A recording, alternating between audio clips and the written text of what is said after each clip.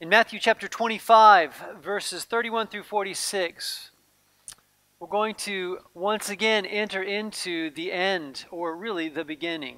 The curtains will part and we will see into eternity. And so take out your Bibles, your phones. If you're bringing out your phone, I know that you're not playing Candy Crush. You are looking at YouVersion or BibleGateway.com or something, but you're reading the Word of God. When the Son of Man comes in his glory and all the angels with him, he will sit on his throne in his heavenly glory. This is, in a sense, prophecy. It is the telling of what will be. And the reason why we are given prophecy is knowing what will be, we know how to live now. All the nations will be gathered before him. He will separate the people one from another as a shepherd separates the sheep from the goats. He will put the sheep on his right and the goats on his left. When I was in college, I needed a second job, and so I began driving a school bus in rural Arkansas. And the way this thing worked was led down to the buses. They didn't say a word to me.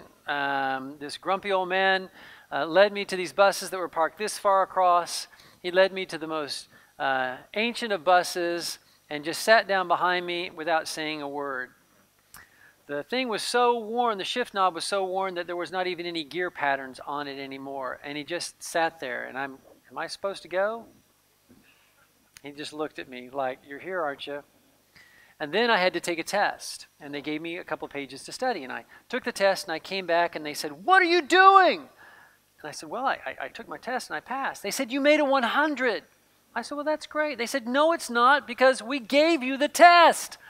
We have the test from the state troopers. You're not supposed to make a 100. They're going to know we have the test. I said, well, you didn't tell me that you gave me the test. I didn't know to do bad. You know, if you'd have told me, I would have missed a few. And actually, I wouldn't have taken that. But guys, I want to share with you that we've got the test right here. It's been given to us, okay? So you know what's going to happen. Every one of us here is being told what's going to happen. All the answers to our lives are being given right here and right now. There's coming a day when the Son of Man, this Jesus, who right now is often disrespected and ignored, no, this Jesus is the Alpha and the Omega, the beginning and the end. He is what life is all about, has always been all about. And no matter how blind we were on earth and how much we ignored him, he is the reason for it all. And he is coming again, and one day we'll gather all of us. We're going to be there in glory, and he's going to be on his throne, and we're going to see it. And then he's going to be separating people right and left, sheep from goats. The king will say to those on his right, come you who are blessed by my Father, and take your inheritance, the kingdom prepared for you since the creation of the world. As we live on planet Earth, wanting to get more for ourselves, you need to live in light of the reality that this earth is not your home, and you're not here to get what you can. You have a kingdom being prepared for you. You have an inheritance that has been being built for you since the foundation of the world. That's what you're living for. And he says, take your inheritance, this kingdom prepared for this reason. Verse 35. For I was hungry and you gave me something to drink. I was thirsty and you gave me something to drink. Notice how personal it is. I was hungry, not somebody else, but I was hungry and you gave me something to eat. I was a stranger and you invited me in. I needed clothes and you clothed me. I was sick and you looked after me. I was in prison and you came to visit me. And the righteous will answer him, Lord, when? I don't remember that. When did we ever see you hungry and feed you, you thirsty and give you a drink, you a stranger and invite you in, you needing clothes and clothing you, you sick and in prison, and we came to visit you? And Matthew 25:40 says this, a verse every one of us needs to memorize. The king will reply, I tell you the truth, whatever you did for one of the least of these brothers of mine, you did for me. Then he will say to those on the left, depart from me, you who are cursed, and you go into eternal fire prepared for the devil and his angels. For I was hungry, and you gave me nothing to eat. I was thirsty, and you gave me nothing to drink. I was a stranger, and you kept me out. You didn't invite me in. I was sick and in prison, and you did not look after me. I needed clothes. You didn't clothe me. And the people are going to say, Lord, when did we ever see you hungry or thirsty or a stranger or needing clothes or sick and in prison and did not help you? And he will reply, I tell you the truth, whatever you did not do for one of the least of these, you did not do for me. And then they will go away into eternal punishment, but the righteous to eternal life. And so this radical Jewish carpenter is making this connection between the divine and what appears to be mundane, the eternal and the temporal, between his own infinite self and all the finite beings that live on earth. And he's saying they're connected in ways you don't realize. And he's saying he's in the world and in the people that we would call the least. He's there. And the people that we would shut outside, see as different, say they're a different tribe, the people that we would rather not look at, rather not sit by because they smell, rather not be a part of, they're broken, those people have this connection to Jesus. In fact, those people, Jesus said, are him. And so where we are in this modern 21st century thing called church that looks so different than the first century is with a nation of people calling themselves Christians who are learning stuff in their heads but never meeting Jesus out in the broken. Who are able to live in the world and able also to not see those who are hungry, thirsty, those who need help, clothing, those who are hurting. We're able to claim to see Jesus but not see them. And we want to touch Jesus, and many of us honestly are dissatisfied with the authenticity of our faith because, is there really a God? Is this all real? And it just seems like after a while so distant but the reason why Jesus seems so distant is because we're staying far from him, because we don't meet him just in the expected places like here. We meet Jesus in the unexpected places and in the unexpected people. That we walk towards not as superiors or benefactors, but we walk towards as brothers and sisters, as Jesus. It's easy to ignore the broken. It's easy to kind of build safe zones that we stay in and just say we don't go outside of those. Wednesday morning we were going to fly to Willow Creek, and Tuesday night I was, my packing style. I don't know about some of you, but like 15 to 20 minutes is it, and the least I can carry, the better. If I could fit a week's survival gear in a matchbox, that would be like awesome, And so, it's 11:30. I'm going to go to bed, and then I'll get up in the morning and pack 20 minutes before I leave. But I've got everything prepared. It's okay. And the phone rings. And it is a young man, a rookie Baltimore police officer who's part of our fellowship. And he called me, and he just said, my girlfriend's father has just been shot and killed. And I was the first one on the scene. And what are the chances of that in a city as big as Baltimore? That a young rookie cop would be called to a shooting and find family there. And so I drove out to the crime scene and and stayed there with him. And 8 of his fellow Baltimore police officers who had nothing to do with the investigation, they weren't there, but eight people just from all over Baltimore drove there just to be with him. And I thought that spoke really well. And the shock and the agony of seeing this murder victim, no longer a name or statistic, but a relative. I had spoken with Derek. I talked to him about his job. I talked to him about where he worked and his desire to work someplace else. And I have met him and known him and was deeply impressed by him. 210 murders in Baltimore so far.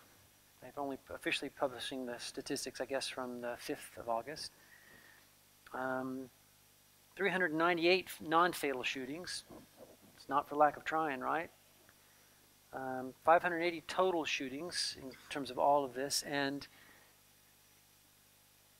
it's easy to look the other way. It's easy to pretend that's out there, that's not us. Well, the reality is that broken is everywhere. That this county we live in, this suburbia of garages and green lawns, is the 4th highest in the nation in the opioid epidemic. 4th highest county in the nation. That's us. That's the people around us. That's the broken in the burbs that we also don't like to look at. And so what do we do with the broken? Most of us want to build a safe haven and stay as far away from it as we can. Most of us want to look the other way. Most of us, honestly, we live our lives in the story of the Good Samaritan less like the Good Samaritan than like the Pharisee who stepped over and around, kept his zone of safety, and walked his own way. Chaplain Denise, she was there that night. She was there all night. She didn't drive, but she would get people to take her to the crime scenes, and she would stay. And she would minister, and she would love. She was still there when I left at 5:30 or 6 in the morning. She lost her son, shot by 3 young men in 2006. He didn't die till 2009 of his paralysis. And what did she do with her broken and her pain? She visits every mother of a murdered child. She shows up in the middle of the night and she weeps with the wife who has to call and say, I don't know how to tell you this, but your father was murdered. I don't know how to tell you this, but your son has died. Now, to tell you the truth, if the man behind the trigger could have been with us there that night and heard the wailing and the weeping over the phone again and again and again as we called each successive family member, would they have done what they've done? Well, Pastor Drew, there's nothing we could do about that. We have no gospel? Oh, I see. There's some people who can't be saved. I didn't realize that. I didn't realize that we were not permitted by statute to cross county lines or street lines or color lines or any lines. I did not realize that we were prevented from going and telling people that God loves them, that they are of infinite worth. You see, if that young man had been saved, everything would have changed. I was helping a friend move in Howard County. He'd been fired from his job, and everybody else kind of abandoned him, and I showed up to help him move, as did another man to move him from a moving company. He had on a, it was hot, and he had on a very loose sleeveless t-shirt, And as a man in about his mid-40s, looked like he'd done some hard living. He had some sort of a pump pack on and intravenous thing, and he's moving. So he's obviously got medical conditions, but he's moving, and he also had several round wounds on his shoulders, which I've been around enough to know there were bullet holes. 30 minutes later, my friend led him to Jesus. And the joy on his face as he accepted Christ and believed that God was putting and could put his life back together, that he could be there and was being there for his son, was astonishing.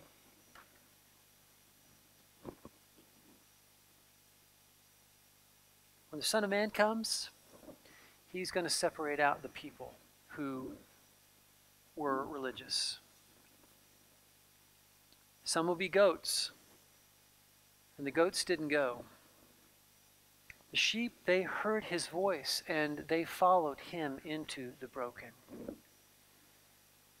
And guys, I want to tell you that it's time for the Church of the Living God to stop playing defense and get on the offense and to believe our own gospel and to live with a courage and a confidence that is warranted by the success and the win of Jesus. Can I remind you, we win?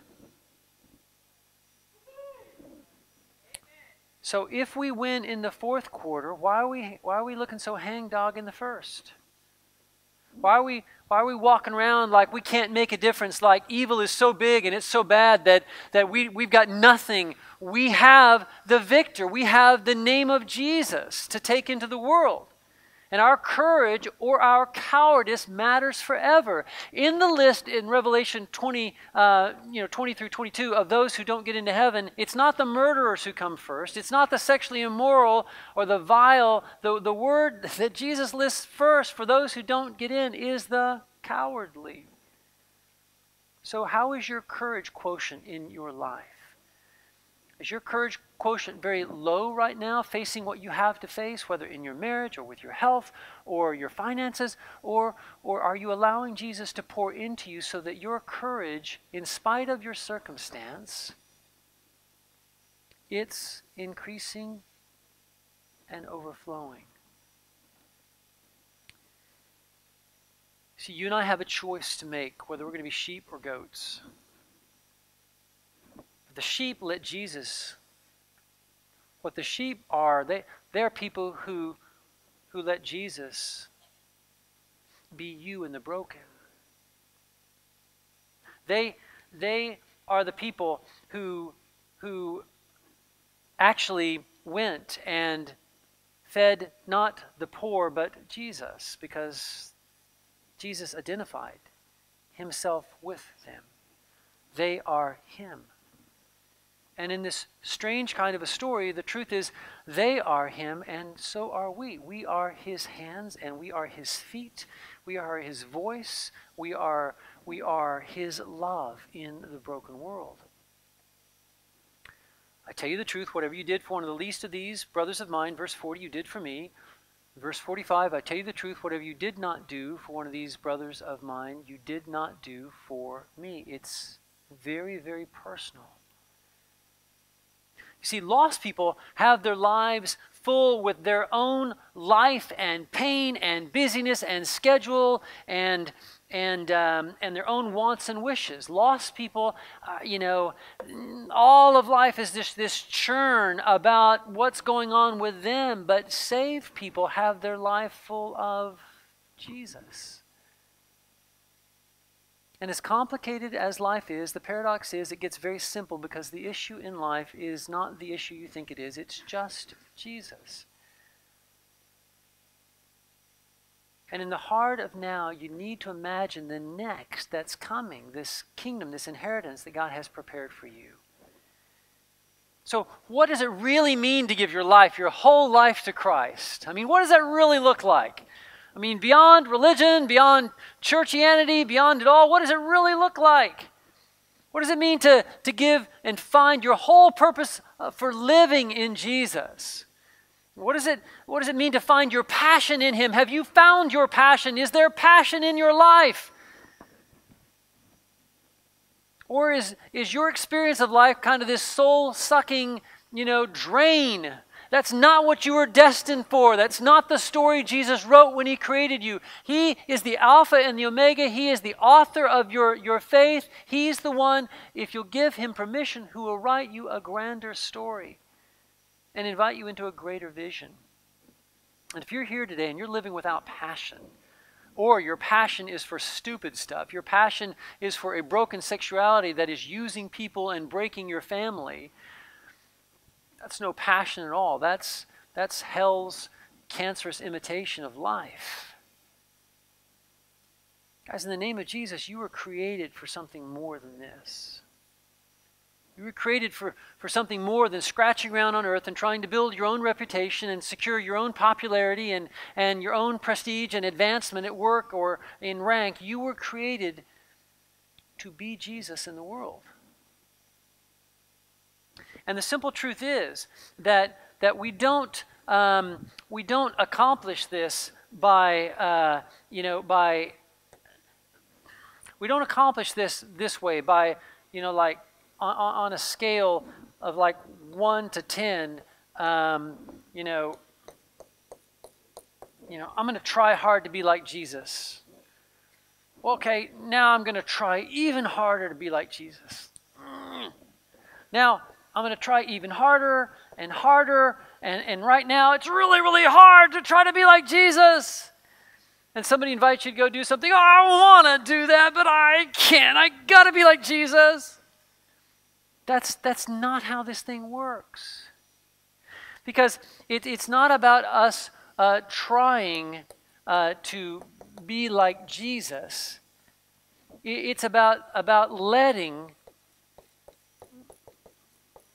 Jesus be us. And so that's the whole deal is that we give our life away. And in the giving, there is a filling and a being. And Jesus Himself, Jesus becomes us. Christ in you, the hope of glory, Colossians 1:27 says. It says that we have the mind of Christ. Think about that. The mind of Christ. What does the mind do with the body? Guides it, tells it what to do. Imagine having a body that's disconnected from the mind. That's not a pretty picture. And when we are truly followers of Jesus, Jesus comes to inhabit us, live inside of us. All of life is God-given. All of life is Christ-led. Even our mind is replaced. We have the mind of Christ, and Christ in us is the hope of the glory of God. You see, it's not so much a matter of us trying to be Jesus, but simply of letting Jesus be Himself in us. And this is wonderfully transforming in home. For instance, in your marriage, you may be in a marriage where, your partner may not be giving equally to you. Let me just say as an aside, rarely ever does that work where people are mutually just giving equally to everything. It just doesn't work like that. Marcia and I joke that in our 37 years, we've had 30 good years of marriage. And in our growth and in our, it's like one person's here. I imagine, marriage would be like this. Boom, boom, boom, boom, boom. Happy, happy, happy, happy. The way it's worked more is like one of us is here and the others of us is here, and then we come up, and then one of us is here and the other one's here, and then sometimes it's really, really close, and then somebody, and then...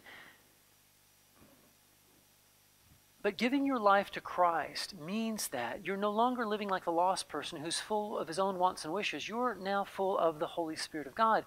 And what believing means for you is that you let Jesus be Jesus in you. And what Matthew 25:40 means is that to be His means we let ourselves be given to Jesus, and you simply let Jesus be you in the broken. If Jesus has your life, He will be your life. And when we give Jesus access to our lives, when we give Jesus access to our lives, we are going to the broken, according to Matthew 25. And when we do not go towards the broken, it's because we haven't given Jesus access to our lives.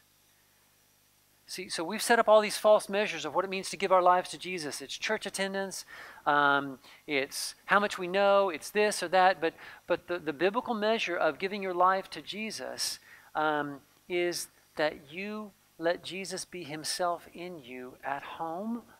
You let Jesus be himself in you at work. And you don't just stay on your path. You let Jesus be you as you go into the broken, because that's what Jesus always did. You're going to find Jesus in the broken. I was hungry and you fed me. I was thirsty and you gave me something to do. Jesus is in the broken. He's not in the safety. He's not in the control. He's not in your fulfillment of the American dream. If we do nothing about injustice and human need, if we act like nothing can be done in the name of Jesus about the suffering and the evil in the world around us, we reveal that we never had Jesus in our lives. We never gave him control, because when you give Jesus control of your life, he's going. He's going to find some hurting person and he's going to be there.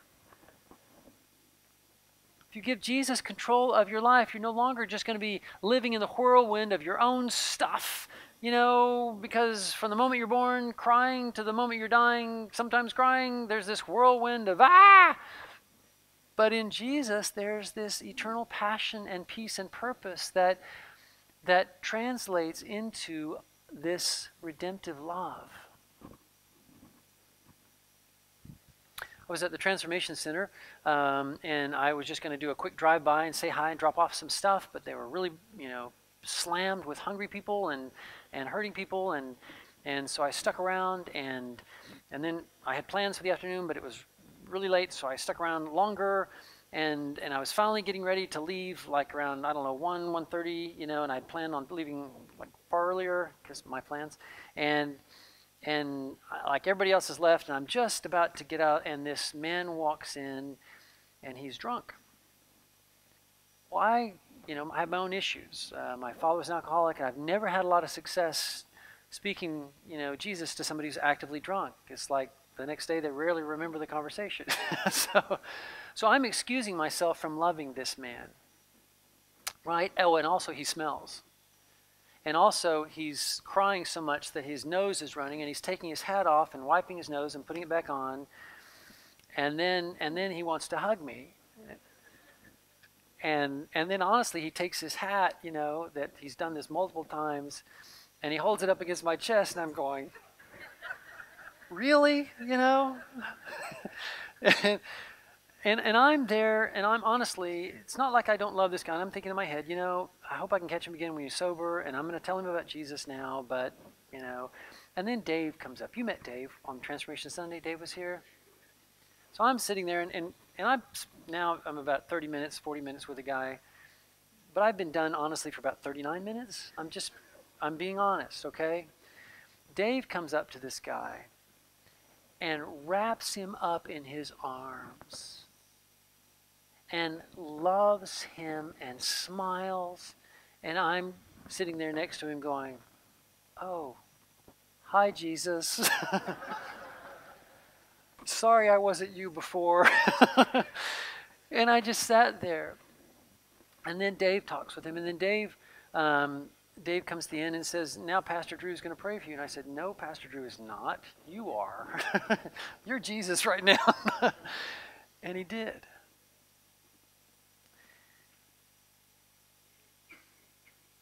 Guys, if we let Jesus touch us deeply, we let Jesus touch others deeply through us. And if our lives are all about safety in our zone, if we never see the broken and go there, if we maintain our distance, if we ignore Jesus, we never knew him. I know that's offensive to say, but I want you to feel the sting of what Jesus said. You see, the truth is that religious consumers are going to hell. In verse 41, he will say to those on the left, "Depart from me, you who are cursed, into eternal fire, prepared for the devil and his angels, because you never went and met me in the broken." Not only are religious consumers going to hell, religious performers are going to hell. In Matthew 7:22, many will say to me on that day, "Lord, Lord, did we not prophesy in your name, and in your name do all kinds of miraculous works?" Doers. And Jesus will say, "Depart from me, I never knew you." So we have the choice in the 21st century of being religious performers and religious consumers, or we have the choice of being Jesus in the broken. And here's the simple truth. If we live in the fourth county, the fourth largest county that's hit by the opioid crisis, maybe we need to start a rehab center. Duh. One of our church partner friends in the Dominican Republic, they have this amazing ministry to broken and homeless people whose lives are really in danger because honestly, police kill people, the tourist police.